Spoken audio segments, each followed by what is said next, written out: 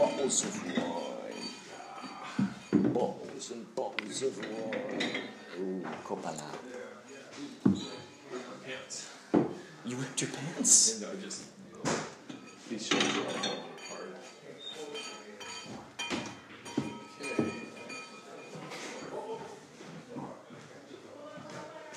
Sorry, Dave. And then where does this go? That goes right next to the fridge. Yeah. Ready? Okay. That's a strange. Booze, container. Cellaret.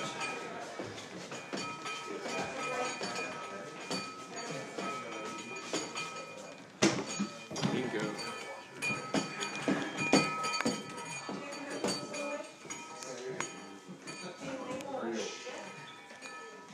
Okay. Some of these hooks over here. Does anybody remember? Uh-oh. No. Uh-oh. I don't remember those at all. Well,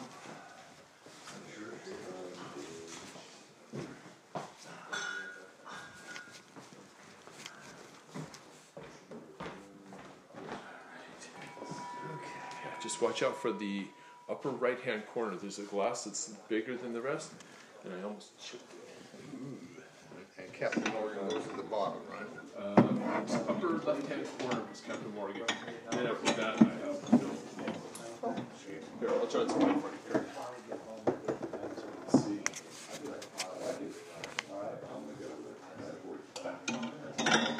Oh, thank you. Much better. Yes. Let me do the Does real it, bad how does it, Here's the bad one. oh, I see. What the heck?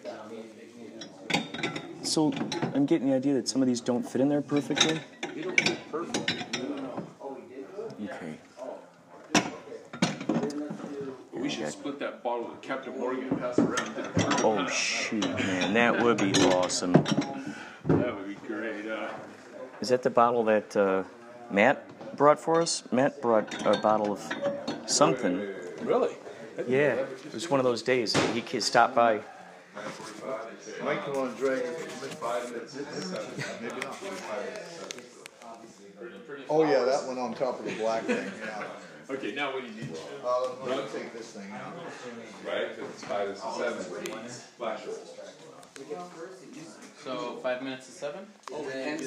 That's what I thought we just did, but it's supposed to be 5 minutes to 7. They put 9:40, so we actually. No. I thought we did that one already. Didn't we do like for music videos? Let's do. I'll put a.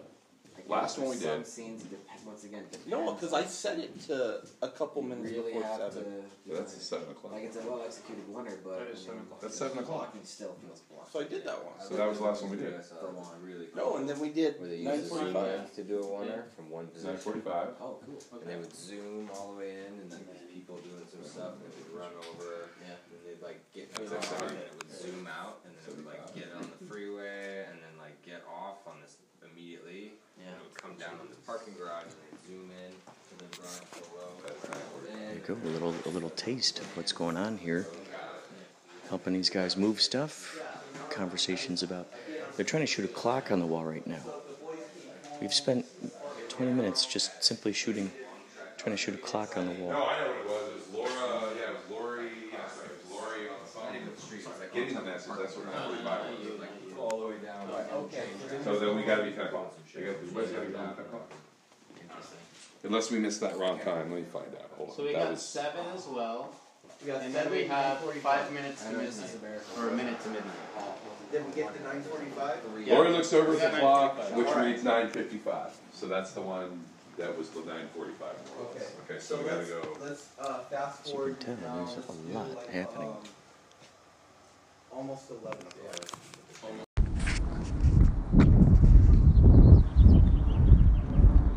Hello.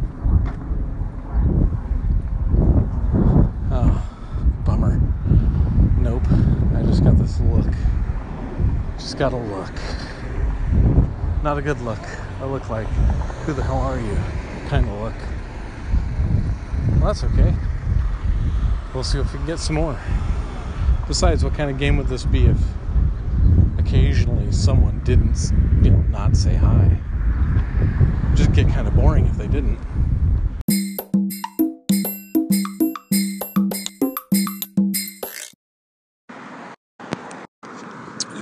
listening to Inspirado Projecto. This is your host, CEC. If you have iTunes, feel free to search for us in the podcast area and to subscribe to us. If you like this kind of programming, perhaps there'll be something in here that you hear that inspires you to go out and test out your life. Test it out like a video game. You know, we're all just avatars in this big simulation. Choose your own adventure. Man. I don't know if I recorded it yesterday. Oh, by the way, real fast. So that was John Garside from Forgotten Tales. Please check out his videos on YouTube. He does, he works in the Whittier area, works out there, and he's just got a thirst for knowledge. He wants to know about his surrounding community, how it came to be, and as a result of that, his curiosity led him through lots of investigations and coming across lots of discoveries. Things, for instance, he found the pieces of a missing airplane that crashed into a hill many decades ago. And he did some research, and it turns out he learned some very exciting information, and he decided, I need to share this with the public. So he started making these sort of mini documentaries. I'd call it a TV show. I think it'd be awesome on Netflix or anywhere, Hulu, PBS.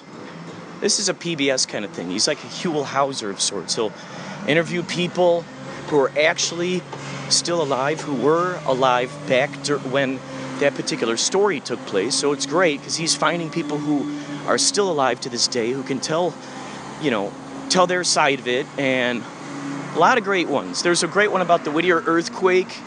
There's one about the Electrodome, which is basically a story about a real-life mad scientist who built this machine out of an oil, don't even know the proper terminology, oil thing. And he built his Electrodome up there. And that's the same technology that was used, by HARP and a bunch of these other places out there, Japan, Australia. They use the same technology for their weather controlling devices. He just does great work. So check his stuff out on YouTube if you get a chance. It's really great. It's very educational, and he's being approached many times out on the street by folks who recognize him.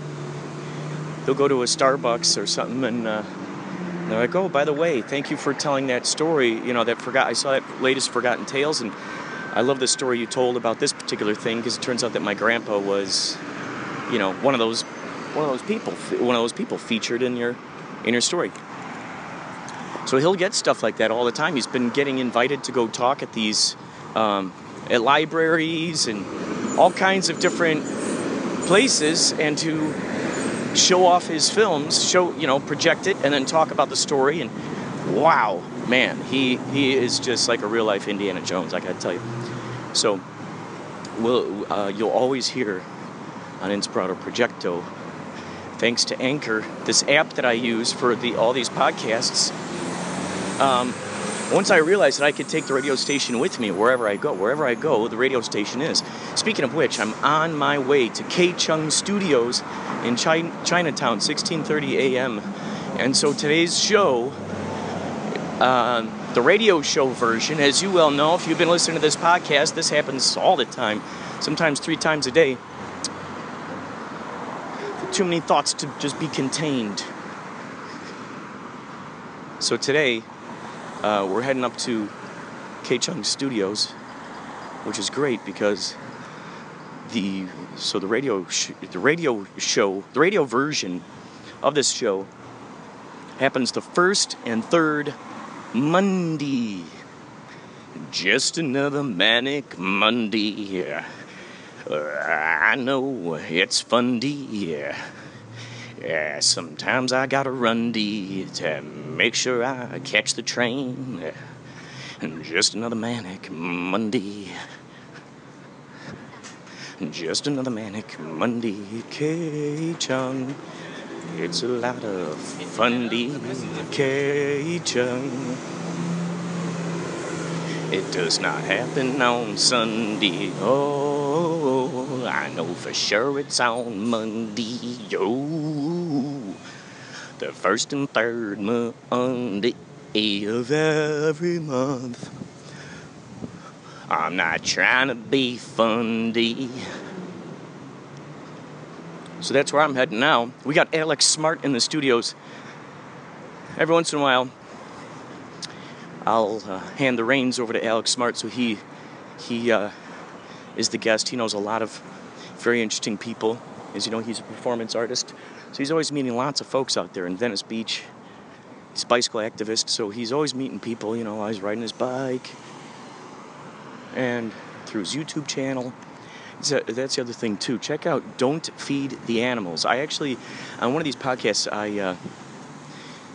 I put one of his videos in here. And by videos, I mean the audio of a video. He's got a channel called Don't Feed the Animals. He's got a funny little squirrel in there named Sherman Sitter. He's called Sherman Sitter, the LCD squirrel, and he helps fix computer issues, and it's just a great show. It's very educational. So while we got John Garside doing the Forgotten Tales about history, we got Alex Smart doing history of the now, so to speak, letting you know what your rights are as a bicyclist, and where you're able to, you know, when you're able to take the lane, so to speak, where good bicycle paths are, things of that nature. He'll go out to the marathons and interview these guys. It's really cool. I never knew so much about bicycling before as I do now, thanks to him. So we're heading our way up to the KCHUNG Studios, and I think what I'm going to try to do, I'm going to record some of the KCHUNG Studios version. You know, as some of you know, as I've described, I must remember to keep the volume off on this thing. That will be happening. So you'll be able to hear what's going on in the studio. You get a behind the scenes peek. Also, we're going to be broadcasting on Periscope. If you got Periscope, that's also a fun way to watch the show if you want. I bring Periscope in there, and I try to broadcast whenever I can, and whenever we got signals in there. I like to broadcast through Periscope, so you can actually get a visual of what's happening in there.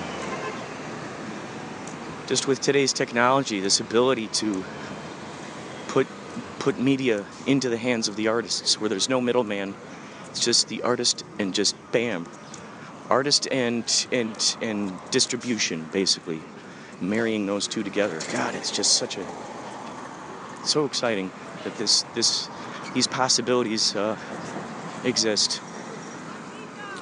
So, yes, simulcasting. Plus, that idea of simulcasting has always intrigued me. I remember growing up there, going, okay, tonight's event is simulcasted, and that episode or whatnot would actually be playing on 3 or 4 different channels on the same time, which is so interesting to think that these network channels actually got together and decided to cooperate in that fashion. So I feel myself hunching over more and more every single time. Thank God I see these. I mean, it's a terrible, terrible thing to be thankful for, but these folks with canes walking along slow, hunched over, it's a reminder that I need to really work on my posture. It's always been an issue with me. Posture. Not because I got, you know, it's not because like the posture police have been after me. Whenever I just realize, like, oh, geez, man, I gotta keep good posture. Oh boy, looks like the train came in. It looks like it'll be leaving soon. However, we're not gonna run. Gonna go ahead and get fill up our tap card.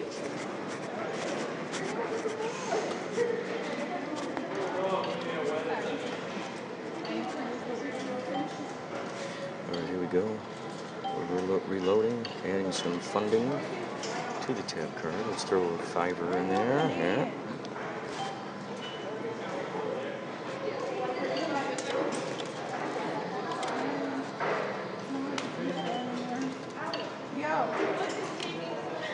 I'm using 1,000,000 coins.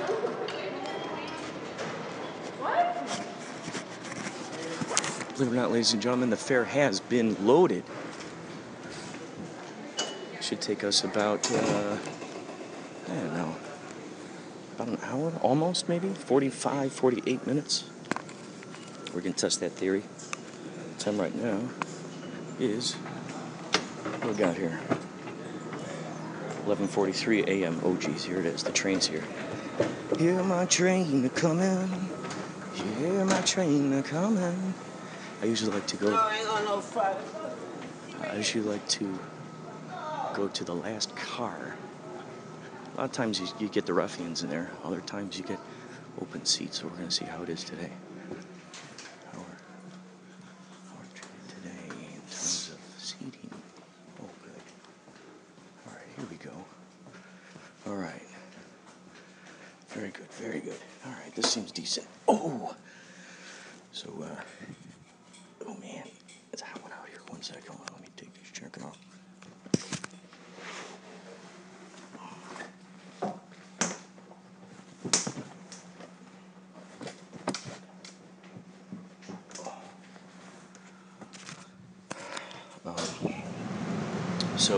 So let's see. I started out saying, oh, wow. So yesterday we had that Yachtly Cruise show. God, there are a million things that I really hope that we got the Ruby Tuesday interview on there at the end of the show. She was there with her friend. She was one of the original dancers on American Bandstand. They have these reunions every once in a while, and so all these folks will show up and they'll play American Bandstand movies, and they'll reminisce about ye olden days. She was a hairstylist for the TV and movie industry and whatnot. It was through that's how she ended up meeting Andy Kaufman, and he found out that she was a mud wrestler at the time, and he said, oh, I'll wrestle you, and if you pin me, I'll give you, what was it, $5,000 or something. And she pinned him twice. I don't know if you caught that in our conversation yesterday. She pinned him twice. You can actually see the evidence of it. She's the only woman documented to have pinned Andy Kaufman. Her video is on, she's got a lot of videos on YouTube. Ruby Tuesday. Hello, Ruby Tuesday. Oh my gosh, this is amazing. Okay, here's a synchronicity opening up for me right now. Real fast. Okay, back to the Ruby Tuesday. Check out her YouTube channel. Look in Ruby Tuesday Wrestles Andy Kaufman, and you'll see some great footage. Now, back to the synchronicity. Yesterday, we were talking about the idea of sleeping in public, the idea of having that kind of trust, having that kind of ability and comfortability to just sprawl out on a bench, out there, trusting your everything to what may happen. And I would say that would probably be a good sign, possibly, of someone's psychology. I mean, I guess you could look at it in so many different ways. One of them could be this person doesn't know any better, or oh good, we got someone talking over here. Hopefully we can catch this. Hold on a second. Let's see if we can get this.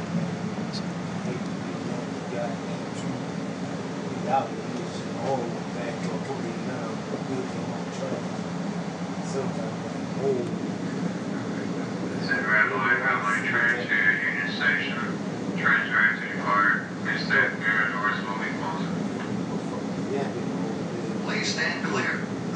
Please stand clear. The doors are closing. Welcome aboard the Metro Red Line. This train's final destination is Union Station. Bienvenido a bordo del Metro Red Line. El destino final de este tren es Union Station.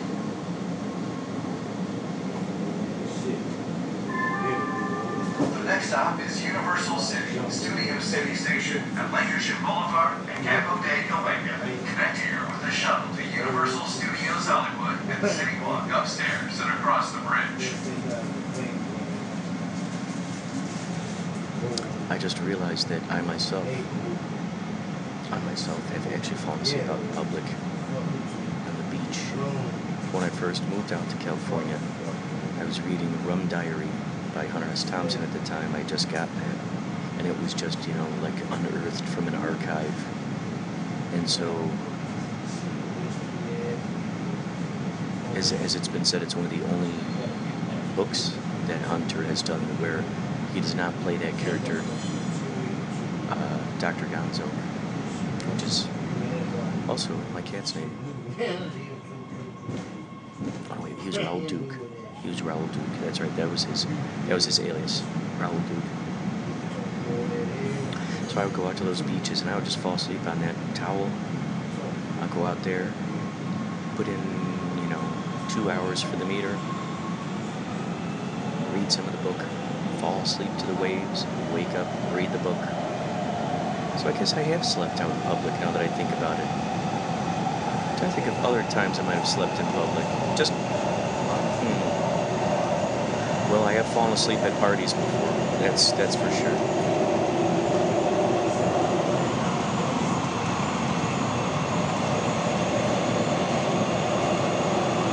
I've fallen asleep at parties. I remember getting yelled at by people. Well, what are you doing? We're at a party. You can't be falling asleep. Well, I think when you drink a lot of coffee during the day, there is that crash that happens,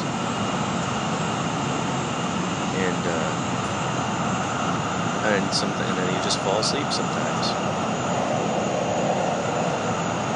That was the thing yesterday when we did Black Pumpkin. So in the morning, as you heard, I was with Philly Ocean in the car. He drove me up to the gig in Simi Valley in Cronies Bar and Grill. We played out there, and there's this little kid out there. He had his ukulele, such a cool little kid. He called it his guitar, and he was playing his ukulele while we were jamming love songs to the populace. He was out there jamming, and so we loaded in at like 11 a.m. We didn't play until 3:45. Played a long set. Jenny came out. So did Tiffany Agravite, and her husband Jason and his family. Jason and his mom, their favorite song is Baker Street. So we made sure to blast open their minds with Baker Street.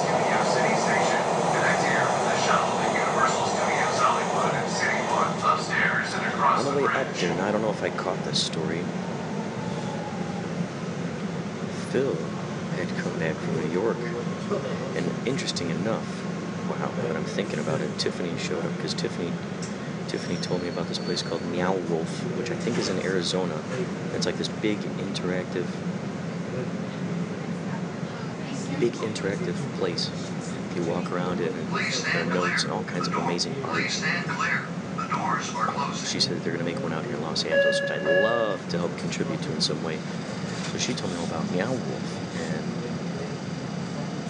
I've recently had the Sugar Plums dance in my head about that place, because I'd love to visit that place, and or of course be part of one of the designers.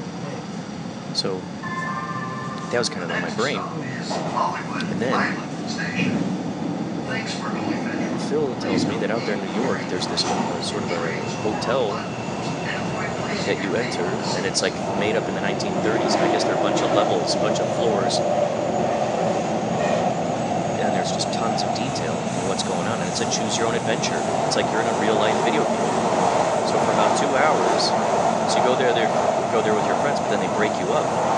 And so there might be a character that comes out, and you go off and you talk with them, and you figure something out, or there might be another character that you go with, and you talk with them about something, and every single time it's a different adventure. I would say it's a wonderful way for people with social anxiety and who love video games. But I think that would be a perfect situation because added to that, he was telling me you wear masks when you go in there, so no one knows who is who. It's got that sort of Eyes Wide Shut vibe. And you're led through this whole experience. So while you're walking down a hallway, someone might come out of a door and say, oh, help me find this thing, or I'm looking for this thing. Man, I would love to be a part of something like that. It would be so fun to help contribute to the reality of a world like that, to bring that reality forward. Man, just so cool. So we had the show. I got over to Reseda, where we were shooting. I think I was telling you before, we had 4 days left of Black Pumpkin to shoot. Black Pumpkin, which is the unofficial sequel to Bloody Bobby. So when Black Pumpkin 2 comes out, it's unofficially Bloody Bobby 3. So it's very interesting. It's BB and BP. So that'll be a lot of fun.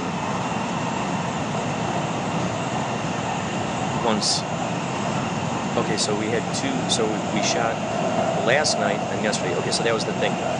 Straight from Yachtly Crew, we drove, Jenny was there, showed up with some friends of hers, and so she drove me to Reseda, and we had some more stuff to shoot, which you heard last night's podcast. So holy moly, and I didn't even get home until probably 3:34 a.m. It was very, very early. Wow, man. I got all my scenes done. So I'm done shooting that movie. Can't wait to see how this is cut together. Oh my God, so crazy.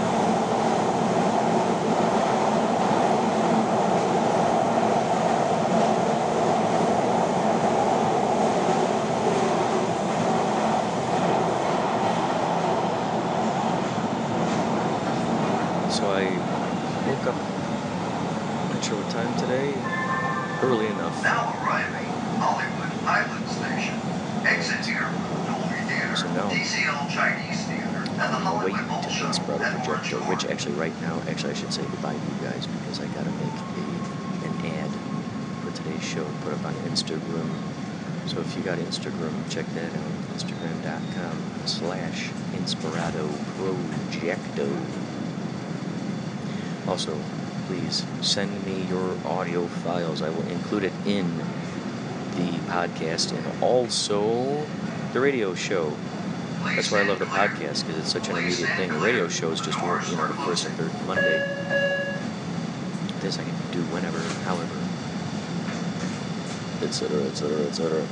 You take care, stay inspired, and we'll talk more later.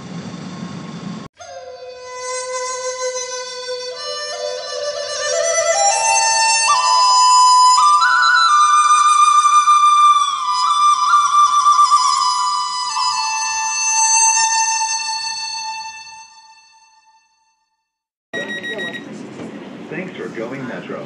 Please be considerate of those around. So we are now on the Chinatown train, ready to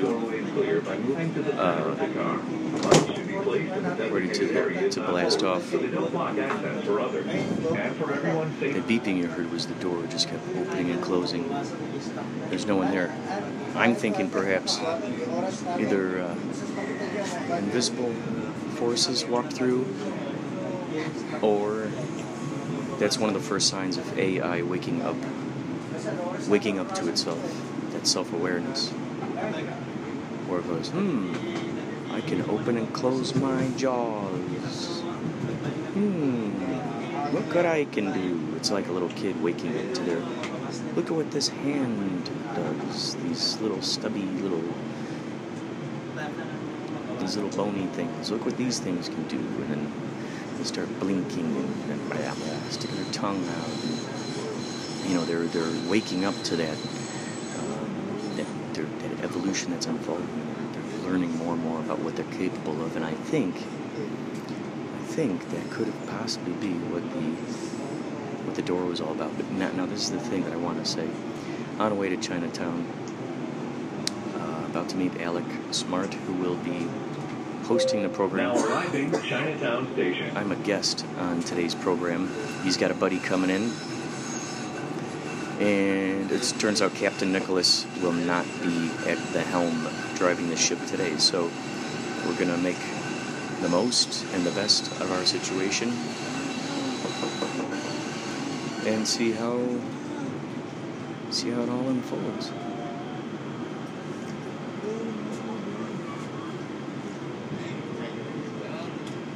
I'm anticipating, imagining, and expecting a great show today.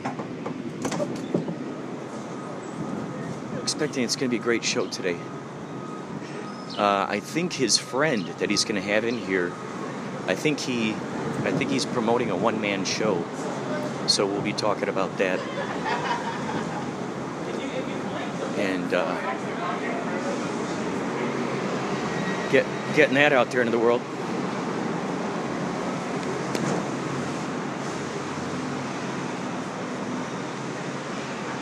So you're going to go on a journey with me as we... I'm trying to think if we've done this in the past. Yeah, I think we have. It's all part of the "this is where we're going" theme. We're walking past the rocks. Here. So you can hear that there's like fountains spouting out of it. And I'm walking through these buildings, these red buildings, and there are balconies. There are balconies that go along the side of the building and they sweep up in front, right in front of you. And there are these red lamps that are, it's really interesting. It's very science fiction-y. It feels very science fiction-y. I mean, just this right here. I gotta remind myself to take a photo of this imagery of looking up at the lamps. Looking up at the lamps. Wow. So, there are a lot of interesting places out here that just have such great looks to them. That Bradbury building, wow, that's awesome. Now I need to do my research, but I think if Ray Bradbury's name is on it, I don't know. I don't know if it's called a Ray Bradbury building, or if it's just Bradbury. Bradbury, hello there. I'm Raimundo Bradbury. Bradbury, yes, yes. I'm Raimundo Bradbury. Raimundo Bradbury. Bradbury.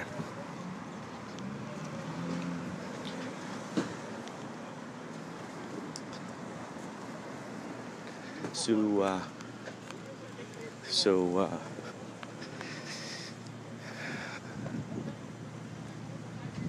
it's just so much activity going on out here in Chinatown. Like, there's just so many cool buildings.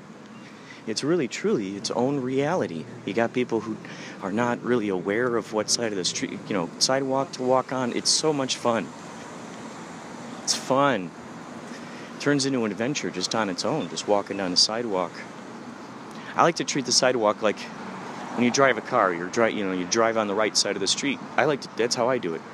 It's kind of built in your brain. There you go. California, maybe it's just all over the place, but it wasn't until I actually truly became a pedestrian that I started noticing this stuff. Maybe it's all over the place. But in California, I noticed it's so interesting. It's happened on many occasions where I was just, on the right side of the street, and I see someone maybe 200 feet away. We're looking at each other. We see each other. Okay, there's that person. Here's me. And then they slowly creep over into my lane. Now you're left with the decision. Do I change lanes? Am I going to be the, okay, I'm going to take this into consideration. Do I step out of the way and let them continue? Or do I continue and we let them step out of the way? So what I've been doing lately is when it gets to that point and I get close and they get closer to me, I slow down. And all of a sudden, this weird psychology thing. It's all of a sudden now they go and they walk. They walk around me. So that's a little bit of an experiment you can utilize for yourself. Oh. We're gonna get some water. We're gonna get some water for these guys.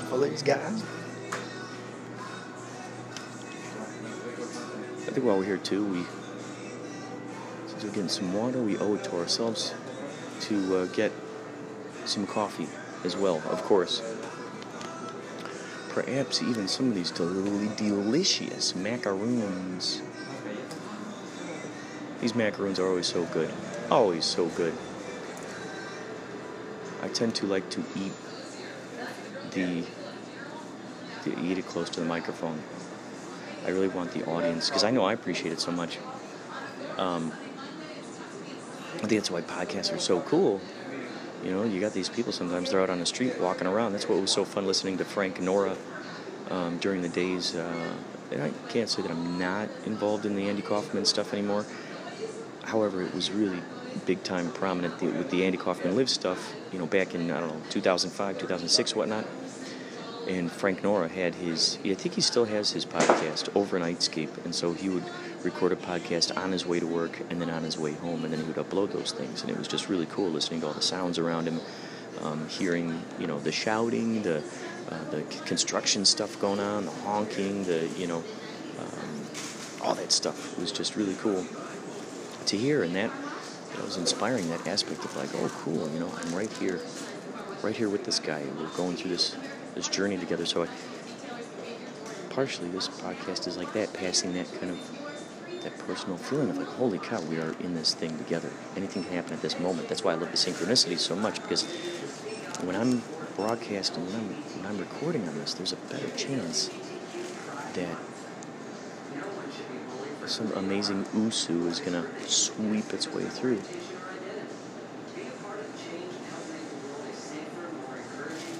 This is the other cool thing. Right now it's 12:30. The show starts at 1. Alex Smart is at the studios as we speak. I gave him the door code, so ideally he's in there.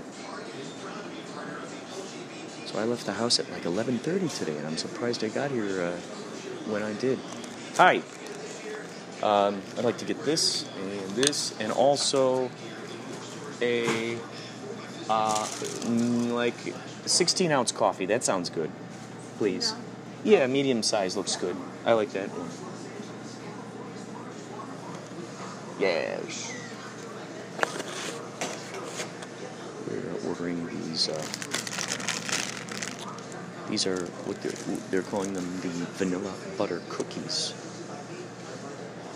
Vanilla butter cookies and 2 waters, and get my coffee.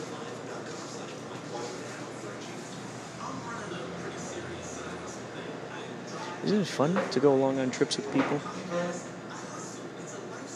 That ambiance. Just to think there are genres. As we had Brian DeVille on the radio show the other day, there are genres. People, so here we go, we're going to pay for this. Oh, yes, please.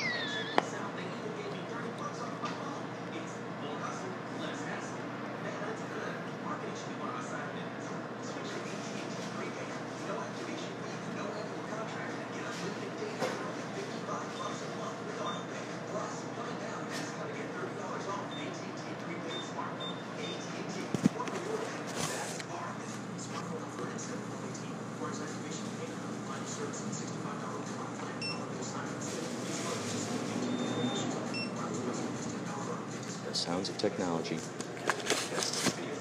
Thank you. Oh, and may I have a bag, please? Thank you so much.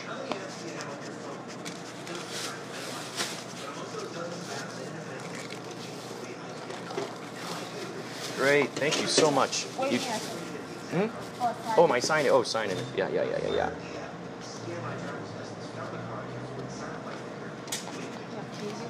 Okay. Oh, and in the meantime, can I have a little more coffee in here? I'm not going to put any milk in there or anything. Thank you. Thank you.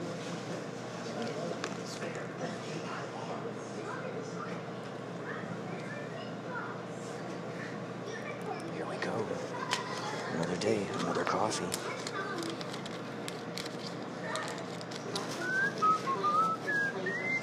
Oh yeah, thank you so much. I just love your coffee. This is gonna taste so good. Really? Oh yeah, this coffee's great. Thank you so much. You take care. Okay, we are on the road. We are on the road again. Wonder Bakery. Wonder Bakery. Sometimes Inspirado Projecto is, well, I like to say sponsored. Just because it sounds funny, sounds official, sounds professional. Sometimes Inspirado Projecto is sponsored by Wonder Bakery. And by sponsored, I mean sometimes we eat their macaroons, sometimes we drink their coffee, sometimes we're drinking their water. There are a lot of different variations that can go into a Wonder Bakery experience. After all, they have ice cream. They've got what might be homemade cakes. All kinds of delightful pastries, meat pies, and other unexpected foodstuffs. Unexpected foodstuffs. That's a good way of describing it.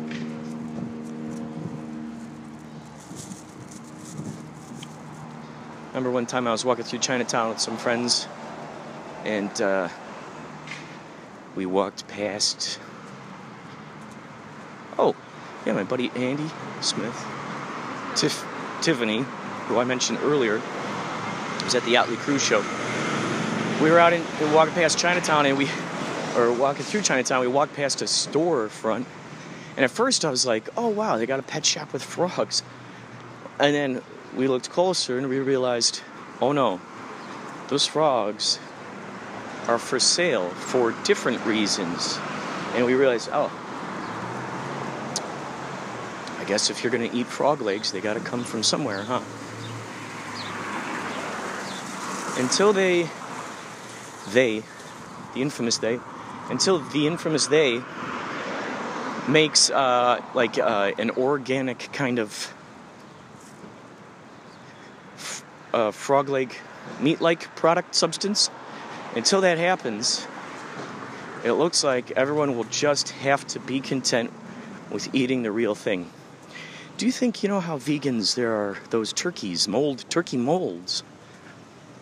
That always seems interesting to me. That, people, they miss the taste of turkey or whatnot.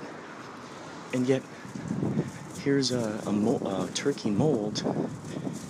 So it still reminds the people that it looks like the turkey. Which is the whole point of not eating the turkeys, because it's an animal, but this thing will remind you.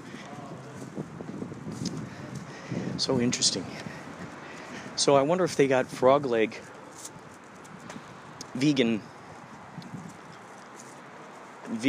things. I wonder what spices and seasons. There must be a chart out there that someone has made that's, like chemistry. Like, okay, that says you mix these things together and it tastes like that. Mix these things together and it tastes like that. Here's this season, sprinkle, let's say 7 sprinkles of this, 2 sprinkles of that. Add this, and before you know it, you got the taste of chicken or frog legs or what have you. So that is very intriguing to me. Ideally, Mr. Alec Smart we're in the building now. Ideally, Alec has been able to get his way into the building I gave him. Hey, there he is. Did the door code work? I hit the code, it worked, but I didn't know how to open it.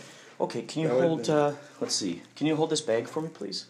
Do you need 2 hands or some trick? I think I just at least need, my prehensile tail is tucked in right now. It definitely worked. 3136. There we go. There we go. That's great, that's cool. Turn it counterclockwise. Yeah, I think so.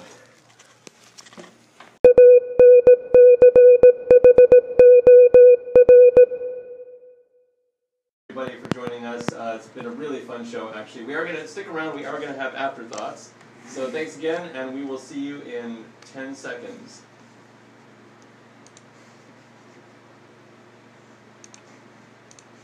We're chasing the semifinal. Where's it going? It's magical, isn't it? I believe we're probably still on the air at this point. I think it's The master. off. He likes it when we watch him and make him nervous. Use that program all the time. Oh, really? Hey, Kurt, if you need any help, Steve just maybe uses that program all the time. Oh, Audacity? Yeah. Find a good spot to save this on the. Can you label like DFTA show, IPR, DFTA show, something like that? Let's see.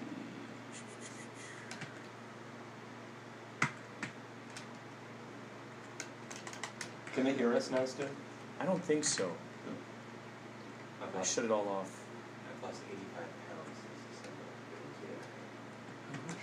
Keto is the one that no carbs? Or? No carbs, no carbs, no sugar. Yeah, sugar is the bad one, because that makes you more hungry.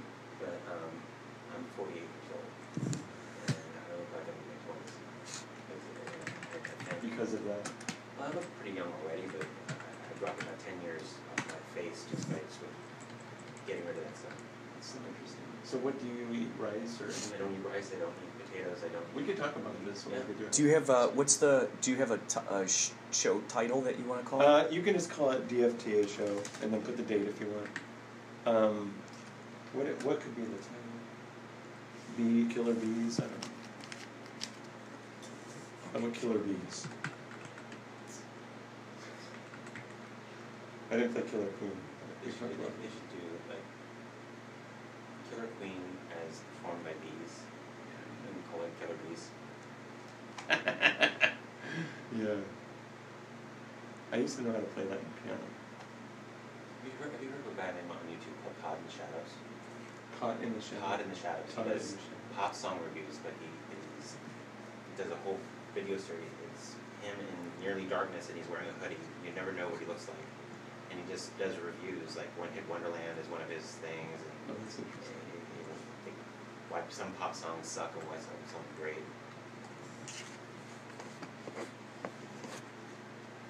I think you find it funny.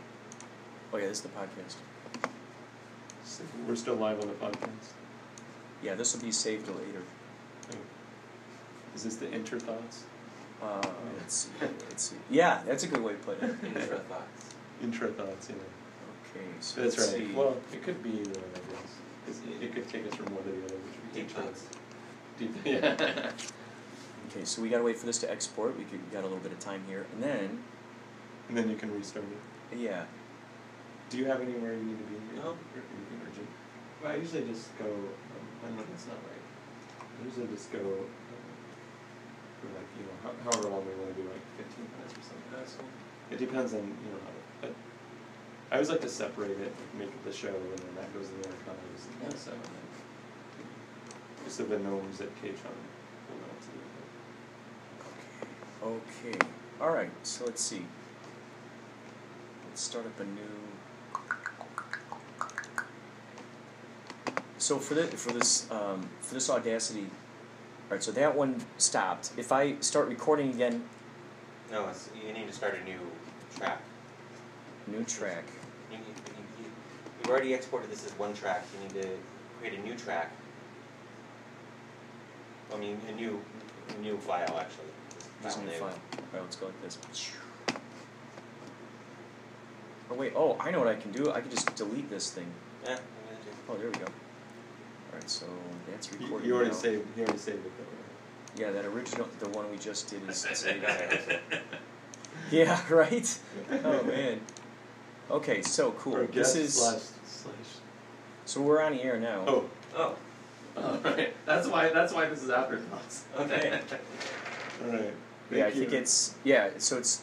Yeah, we got on Audacity. It's going live. It's live. in We the are archive. live on the air with Afterthoughts. Don't Feed the Animals special Inspirado Projecto Radio Afterthoughts.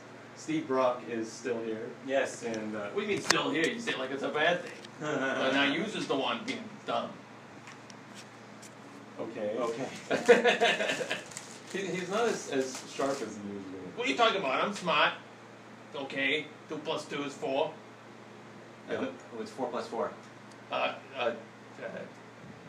8. You got another one, smart guy? What's the square root of 2? square root of 2 is root 2. Is that right? Yeah, I think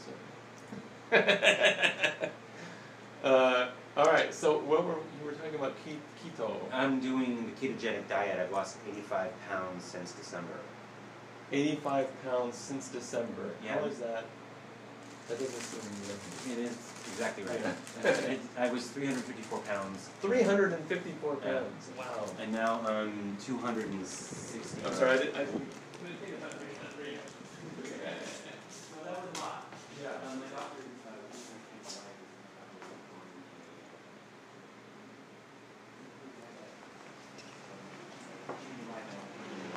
medical records, and the way your insurance company will raise your rates. So, yeah, I thought you were gonna say he's gonna call you an almost dead. No, Because I mean that happens to people that are. Well, I was a diabetic in December, and now I'm not even just pre-diabetic anymore. I'm not at all. Not at all. And all my carbs went to normal. I cut my triglycerides by a third. That's amazing. It's not only amazing that you're doing that and all the weight loss, but like for you to have the awareness and strength to come out of that. You know, because I know many people that have tried to lose weight or say they want to, and you know, I know it's a big step to actually do it. Yeah. And I mean, obviously I can't talk too much, but I was kind of a chubby kid in high school, and I made some decisions too that like I'm not going to do sugar anymore, and I'm not going to, you know, eat these things and those things, and change your life, right? Yeah, and I, you know, I became athletic. I started bicycling at that time, and even playing tennis, and I was not athletic at all. Like I couldn't do pull up, I couldn't do a sit up. I'm in the gym every day now. Yeah, I'm doing the elliptical for 45 minutes every day. People don't realize that. They think that just because you're skinny, that you're somehow, you know, better off. Well, I was 99 pounds up until I was in eighth grade, but I was taking dexedrine for hyperactivity, and then it sped up my metabolism to the point where it was ridiculous. So what for hyperactivity. Yeah, and they were also giving it to adults for diet pills at the time. Interesting. And when I took myself off of it, I gained 60 pounds in 3 months. You know, maybe instead of giving kids pills for hyperactivity, they should just make school more interesting. Well, stop feeding them sugar. I mean, yeah. There's a lot of morning cereals that. Yes. Well, morning cereal is terrible for you anyway, because I mean, I'm kind of an advocate of if you're not healthy, give up this stuff for at least a while. You don't have to give it up forever, but give up bread. Give up. Yeah. You know, don't eat potatoes. I mean, honestly, most of the carbs that I gave up, I've determined that the reason they taste good is because of what you put on it, not because of what they actually are. Well, you know, it's interesting you say that because I was macrobiotic for a while. I don't know if you know what that is. Yeah, and it's extremely healthy. I was never sick the entire time I was on this diet. And after that, I started bringing things back into my diet. But I notice when I eat, like sometimes I do like French fries sometimes, and I put like ketchup on it or whatever. And I do, or I can eat them plain, but I noticed if I have a lot of French fries, and just like baked, like from Whole Foods, just put them baked in the oven, I will feel like fatter the next day or whatever, like the bloaty. You know, like, so I can totally understand like how it's pretty instant. One of the things that I've noticed when I gave up sugar was that I now enjoy cauliflower and broccoli and asparagus. Yes. I didn't before. Yes, this is what I try to tell people. I was like, you got to get past that phase because right now you don't like it, but you will. Your tastes change. Well, we make a great soup at home, which is it's mostly cauliflower and chicken broth, and after you cook it for a while, you pour in some cheese, and it tastes just like a potato cheese soup, but there's no potato, and you don't miss it. Yeah. I was thinking, is that the real story behind My Calico Soul? Is it's the broccoli and the cauliflower getting together? Well, no. Well, no. No, but because they're very different. You know, like some people really like broccoli, and some people really like cauliflower. I don't know very many people like both. Yeah. Well, okay, then I'm by vegetable. Yeah. Apparently, when I was a little kid, apparently I used to request broccoli. Wow. Like that was my thing.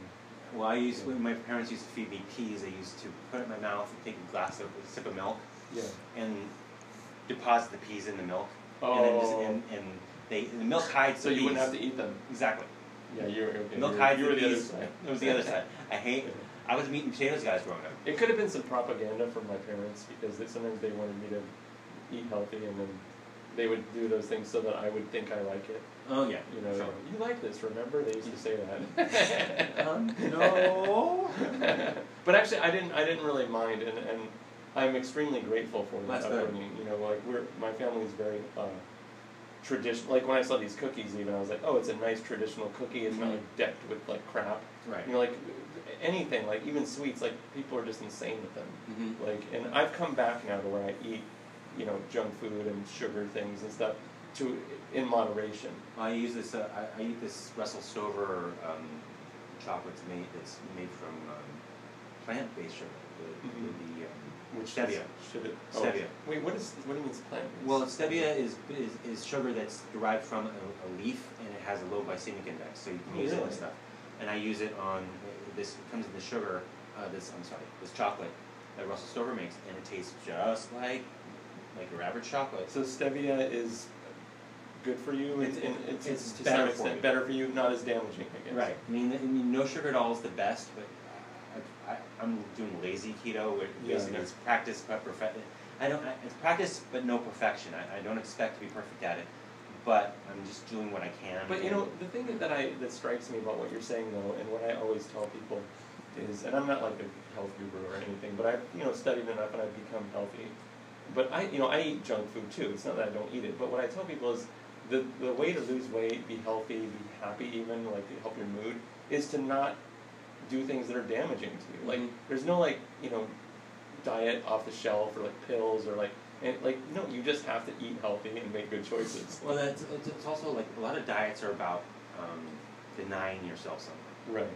Whereas this is a lifestyle, first of all, not necessarily a diet, but it's choices where I'm just... Well, the word diet could mean lifestyle. We just have Americanized it to where it's like, oh, it's this thing you do for 3 weeks. Yeah, but the way the Atkins diet is sold is withdrawing from foods that you enjoy, whereas what I'm doing is also labeled as modified Atkins.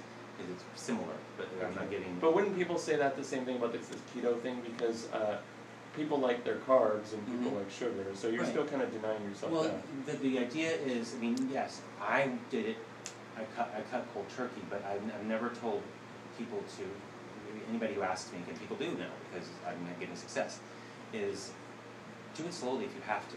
I mean, so you'll find that you'll stop missing sugar so much. You'll find that you stop missing the potatoes and the rice. Honestly, you go to most Asian food restaurants, they give you way too much rice anyway. Did you say food restaurants? Asian food restaurants. Oh, I thought you said food restaurants. I was like, wait a minute, what other kind of restaurants are there? Well, I mean not specifically like tire restaurant. You go to Panda Express, and the amount of rice they give you is outrageous.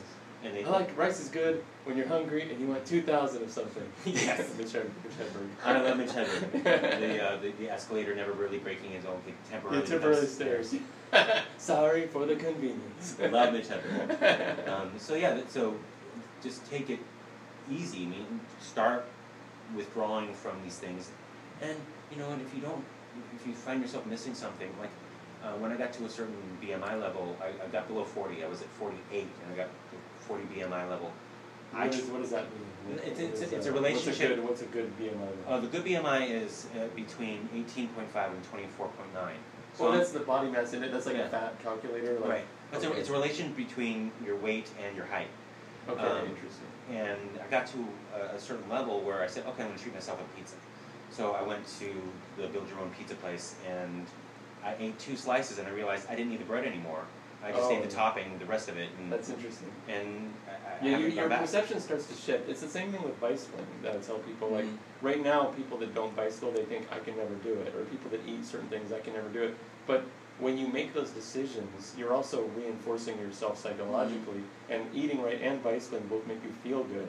So that reinforces you too. And actually, it's strange. What's really reinforcing me right now is the I post about it on Facebook quite a bit. I would like talking about my progress, and when people start saying you're being an inspiration, I go, oh, yeah. Now I gotta stay being an inspiration. Yeah. It's self-motivating. It's self-motivating. It's really cool. Yeah. But I think it's great. I think, anytime, I just saw, not to hijack and talk about bicycling, because I always do, but But I just saw a pretty big guy on a bicycle. Actually, the guy downstairs, his name's Saturday. He's huge. He's like, maybe 400 pounds. And he was talking about how he used to be a messenger. He's getting back into bicycling. Just the other day, I saw another guy. I don't know, maybe it's in the air. He was on the bike path, and he was probably a little bit bigger than you. And he's like, yeah, I'm doing it like twice a week now. And that makes me so happy when I see. I used to be. I mean, you can't see on the radio, but I used to. I mean, I went. I'm now in a size 42 jeans, and I was at a size 52. Yeah. So it's never too late. I mean, this guy's getting on his bike. My wife goes to water exercise with a guy who is 400 pounds. Yeah. And water really helps him, but it's never too late to start if you feel unhealthy in any way. Yeah. The doctor says change something. Go ahead and start. And the thing is the rewards are instant. Because as soon as you start doing it, you start getting those self-rewarding feelings. Exactly. Yeah. I mean, in my second week, because I was so unhealthy, I lost 10 pounds. Yeah. Because you lose a lot of water when you do this. In the beginning. Yeah. But I've been losing steadily about 3 to 4 pounds a week. Yeah. But I think even people that are fit, I think it's good just to take a look at what you do. That you can always do more. And like you said, and I'm a big proponent of watching the sugar content because, that will put you, they call it sugar blues, where you can actually get depressed if you eat too much sugar and, the ups and downs and all that. Then there's the but when you do all this stuff, the first few weeks you have something called the keto flu. Okay, so what's that? You basically feel like shit. Oh, that's a good warning. Like for a couple of weeks. But once you get over that feeling, and there's ways to get around it. Oddly enough, up your insult intake, because you're up your insult intake. I can do that. No, you just need to hang around with me. Did you hear why the popcorn got arrested? Because it's a fucking loser. No, it was assaulted. That's actually pretty good. That's pretty funny. Because it's like salt. He likes the obvious ones. It's not fucking obvious. That was a smart joke. It's dad humor. Yeah, well, I'm 47. I'm 48. Oh, really? Yeah. Oh, that's pretty fucking cool. So you're a little bit older than me. A little bit. So I'm younger and better looking. Sure. Of course you are. First of all, having fur instantly makes you better looking. Well, you go to those furry conventions? No, I'm a fucking squirrel. Well, I don't need to. Well, have you ever thought about sneaking into one of those things? No, I told you earlier in the show that I don't like humans. Oh, well. Don't knock it till you tried it.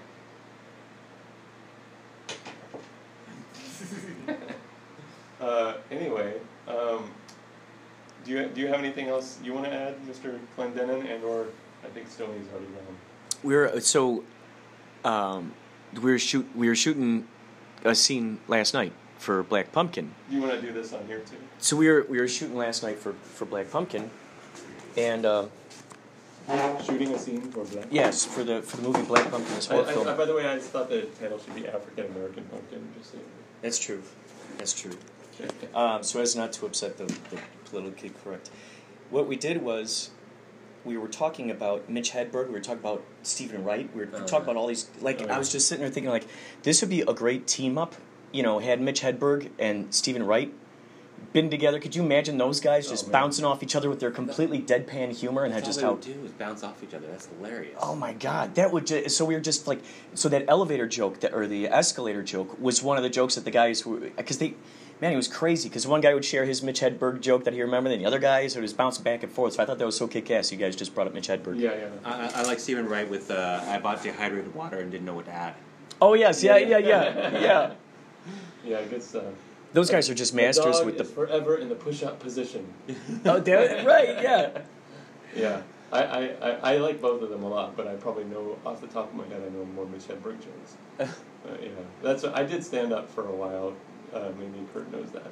That's cool. And I was definitely in that zone. And it's funny too, because the one time I did it, I was in San Diego, and I guess I was having a little hard time remembering the jokes, which is notoriously those two guys, and they really thought it was funny. The look in my face, I guess, which is basically what they're doing. That's why Mitch wore the glasses, and Stephen Wright always kind of did this thing. They're trying to remember what to say. And that's what gets laughs. And so I was, afterwards, when my friends were there, they're like, those ladies at that table were totally laughing at everything. And I think it partly was because of that, because I would get this look in my face every time I tried to remember something. Who are you into now? What's that? What comic are you into now? You know what? Mostly those two guys. I'm not really. I guess if I were to think of new ones, I would say maybe Bill Burr. Yeah. I like Jimmy Carr, British. Oh, comedian. Jimmy Carr's hilarious. Yeah, the one joke guys. You know, like Yeah. who else is new that I like? Maybe Anthony Jeselnik. I wouldn't do his style. Jeselnik's hilarious. I wouldn't do his jokes, but Yeah. I think he's really funny. Well, I think only he could do them. I mean, Yeah, or someone else other than like me. Lisa Lampanelli is another. The Queen of Mean. Yeah, she's a Don Rickles. Yeah. Oh, yeah, Don guy. Rickles. Yeah.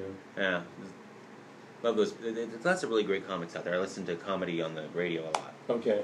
Yeah, so it's cool. Interesting. All right. Well, I think we're gonna wrap up here. Do you have anything? This is, this part of the show kind of just dribbles out. Okay. So. So like water out of glass. More like the aioli at the end of the salad. Oh, like you just want to sop it up with bread. Yeah. I can't have now. Yeah. Oh It's man. hard. Yeah. Can't have pasta either. It's interesting, isn't it? Because I feel like this is I guess I'm going back to the diet now. But when I was in Italy the first time, and I ate everything I wanted to all the time. Yeah. But I also walked a lot, and I sort of lived the Italian lifestyle, I guess, to some extent. And I felt so physically strong when I got back, just from eating good food, not just cutting out breads or not doing certain things, but just, everything there, it has much less preservatives, it's fresher. Well, I learned that one of the things that I do as doing this diet is I look at the labels more. Uh-huh. So I was talking to this vegan who said, I lost a lot of weight being a vegan. I go, I think the thing we have in common is that we're both looking at labels. Yeah, you're just consciously monitoring eating what you're doing, yeah. what we need. We can't eat certain things, so we look at it. And You know what I noticed too? I like every once in a while I go to like Buddhist things and stuff and they do the mindful eating. I notice sometimes you're really excited. Let's say you have like a piece of cake in front of you, like, oh my gosh, this cake is going to be so good. And you sort of eat it without thinking about it. I think that's another thing that people do is they just eat. They're not really like enjoying it. Or You're like, eating most people eat so fast that they have no time to taste it. Yeah, and I don't know what it is, like they think they're going to enjoy it, but then sometimes I'll do that too, like even with like a bag of like chips or whatever, and you're kind of like, I go through like a whole bag of chips, I can do that. And I'll be like, what did I just do? Like, did I enjoy that? Well, when I was, I used to have this analogy where what I used to do is I used to be hungry, drive through the Carl's Jr. drive-thru, and eat, and at no point did I make the decision to do any of that. It's almost like if you go to, if you're drunk and you're driving, you go to the bar, you drink, you get drunk, you get yourself home, but you never really decided, hey, let's go to the bar. Yeah. It's just, it was so automatic.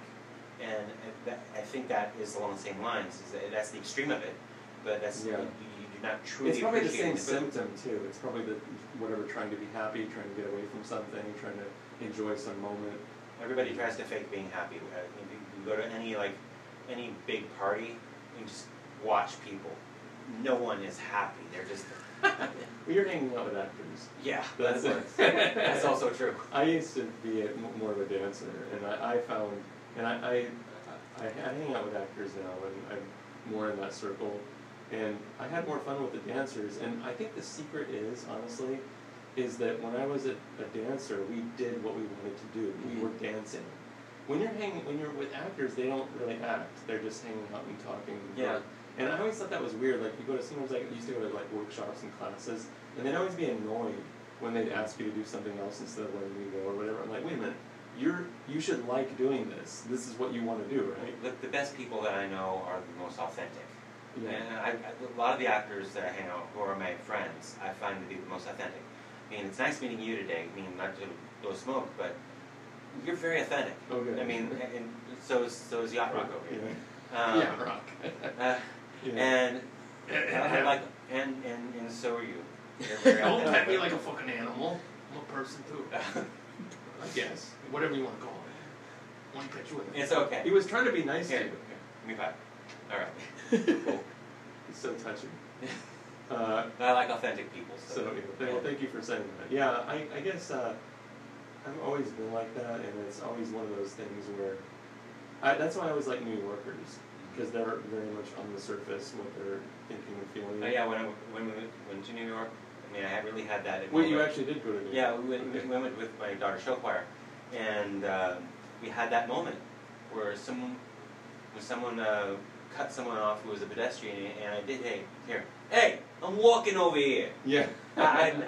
I heard on TV. I thought that was a stereotype. No. Yeah, there it is. Yeah, it's interesting. But anyway, the authentic thing, it's that and being on time. Those are my pet peeves. Well, for me, on time is actor late. So on time is actor late. So I always try to be early for everything. Okay. If I can. Okay. Because you never know what's going on with parking. Yeah. Especially for auditions and whatever. So. Or if they're going to let you bring your rice bowl. Yeah, there's that too. But yeah, just being on. If you're on time, you're stressed out. If you're early, at least you can take a breath in your car, stroll to the front door where you're going. I know. Yeah. It's pretty cool. I've been scolded for being too early in different situations. Well, yeah. Well, I mean, if you're an hour early, you sort of sit in your car going, scrap. I'm an hour early. Yeah, but if it's like an audition or something, it's productive because you can like think about like work on the script. Yeah. Anyway, all right, we're gonna dribble out of this. This is dribbling. Yeah. Double dribble. Can we dribble out officially, Mr. Clendenin? Did you say double dribble? Yeah. Oh. Double dribble. That was a good game. All right, here we go. And that was a fumble. Double fumble. Here we go. And you ready?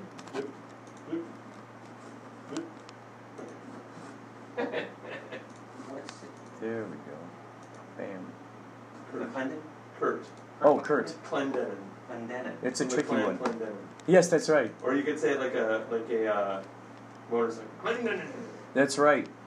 Well, my last name is Brock. It's very Irish name, so. Yeah, I got the Scotch Irish.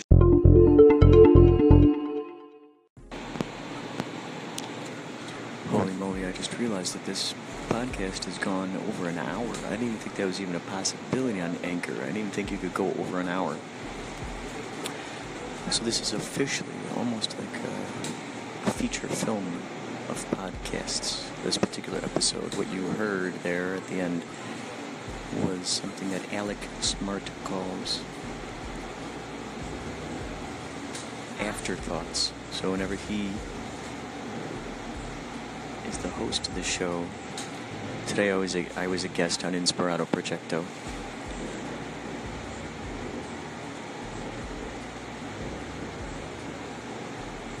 He calls them afterthoughts. The next stop is Union Station in downtown LA.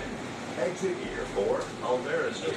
Connect here with the Metro Red, Purple, and Silver lines. Silver Street, Metro and municipal buses, Full Bus, Megabus, LAX Flyaway, Metrolink, and Amtrak. So he calls it afterthoughts. After the actual show, then we record about another 20 minutes or so, get more stuff in there. So I decided this time to record it on the podcast. So you get a hint of what goes on in the KCHUNG Studios. My stop is here. I'm getting off, and we will talk more later. Goodbye.